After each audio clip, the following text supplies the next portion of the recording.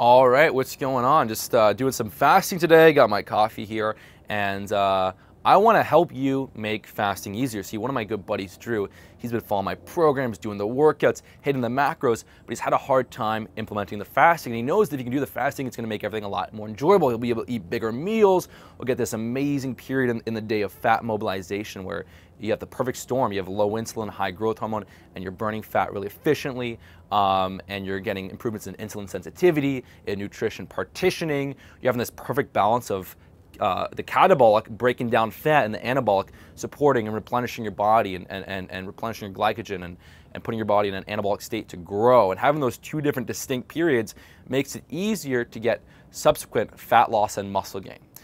So he wants to take advantage of that, but he had a hard time doing the fasting. So I've been working with him, and what he found out was a few things that made it a lot more enjoyable. So the first thing was that he found that he wasn't drinking enough water during the fast.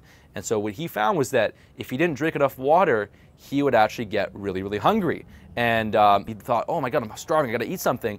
But in reality, it was the dehydration that was tricking him into thinking that he needed to eat. So once he started to drink a lot more water in the morning, then he was able to fast a lot longer. So he'd wake up, he'd have a couple glasses of water, have some sparkling water, and then get into the coffee, and then he would feel a lot better. He'd be able to fast. Now, the second thing is it's more, I'd call it more strategic fasting because it's not technically full-on fasting, but you're pretty much almost in that fasting state and calories are still very low. You're still getting the benefits. You're still saving a lot of room for later, but it's to do a bone broth drink. So you can go to the grocery store, Whole Foods, wherever. You can buy this, chicken or beef bone broth, and it's very, very low calorie. If you look at the calories on it, I think it's like 40 calories for a cup or something. So it's very low calorie, but it is super filling. You can heat that up on a pot. You can put it in a thermos to work.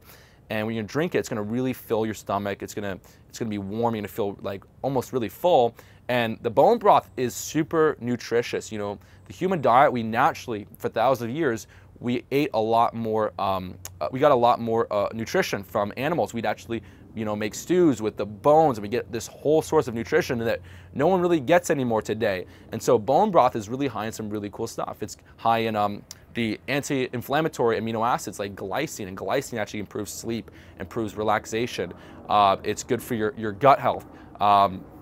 It's good for your joints. So if you're working out really heavy, the bone broth is really helpful at keeping your joints nice and healthy. So you can definitely go out there, get a bone broth, try to have that a few hours into your fast. So don't do it first thing in the morning. A few hours in, when you're starting to get hungry, try the bone broth, and you'll probably actually be a lot more full, be able to fast longer, have an apple, and that way you can get to like the 6-hour mark before you eat your first substantial meal. So those are two awesome tips. Now the third tip, this is something that I didn't really agree with for a while, but I've been playing around with it, and I kind of have to change my answer, is that if you're gonna be training during the fast, when I was younger, I used to play around with the BCAAs, and then I was like, you know what, I don't think they're making a big difference. And I started doing branched chain amino acids before my workouts, and I find that I can train longer and I don't get hungry.